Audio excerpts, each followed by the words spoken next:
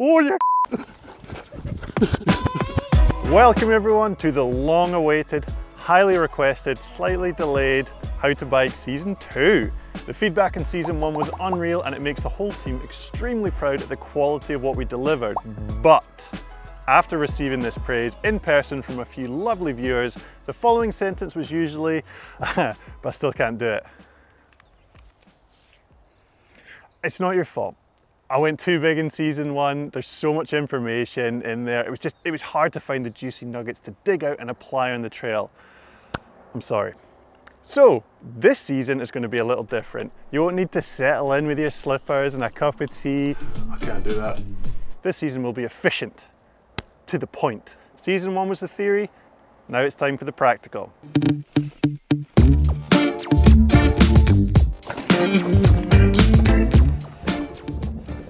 First, commit to learning a specific skill. Make the decision in your head that you are actually going to do it. You have to commit to it. Learning can be really hard and it requires determination, which can put people off. It's kind of scary, but applying everything in this video, it will be easier. And let's be honest, riding bikes is fun, so you should always have a good time. Take Aimi here. World Cup racer and certified competent bike rider.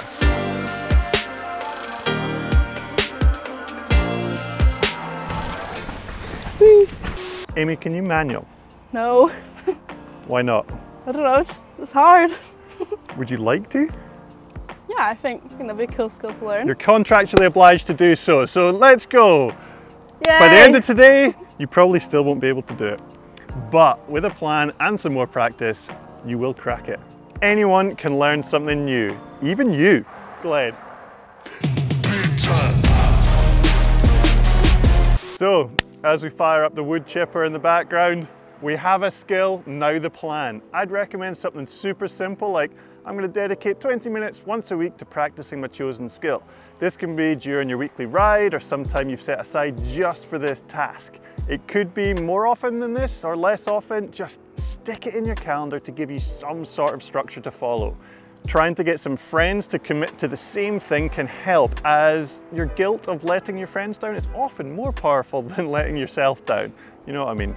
And group learning is always better than on your own. I can already do it, it's fine. Okay. Always try to minimize the risk when learning something new. This means picking a good location, a real quiet one, wearing appropriate protection, or having someone on hand to help should anything unplanned happen. Now, for the important part, the learning and feedback process. I find it's good to start with a recording of where you are currently at to compare your progress to. Slow motion video is the best tool that you have for this. Get a friend to film you, or balance your phone somewhere, or even get a tripod to make things easier. Video is the secret to figuring out what you were doing wrong and also what you were doing right. Oh, that was it! Next, compare what you are currently doing with what you are supposed to be doing. In this series, we'll include some handy reference images for each skill for you to compare against. Or, if you've watched Season 1, you should have a good idea of what should be happening. You are looking for differences in your positioning on the bike. Are you further back or forward? Are your arms bent or straight? Are you too squatted in the bike? Are your knees in front of your feet or behind? Are your heels dipped? But also timing. Did you straighten your arms too quickly? Did you extend your legs too late? This is why it's good to film in slow motion so you can see clearly what happened and its outcome on the skill. It's different for each skill, but you will get better at spotting the differences with practice. Stood up more on that one at the end. But also, pay close attention to your internal feedback. How did it feel? Did it feel awkward, smooth, effortless, jerky? I didn't feel like I straightened my legs, and I didn't feel my back go like this.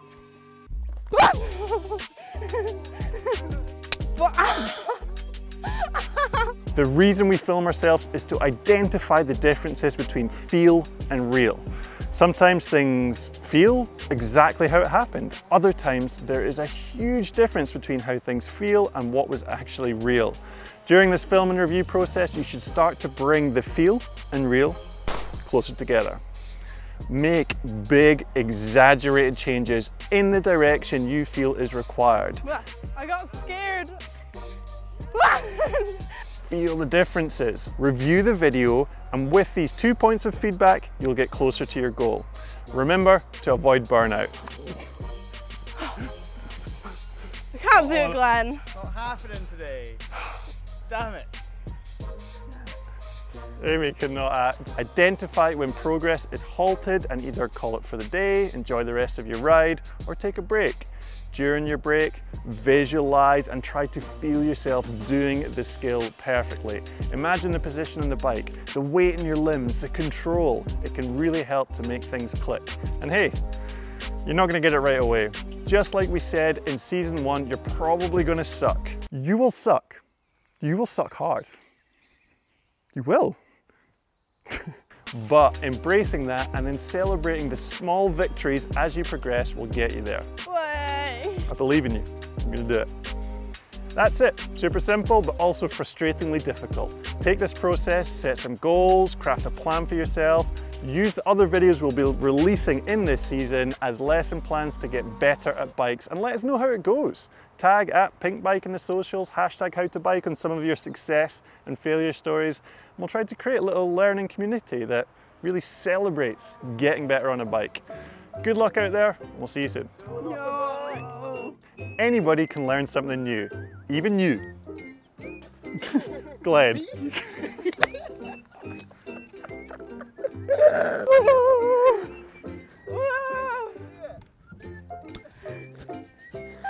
Let's not high five again, because my hand still hurts.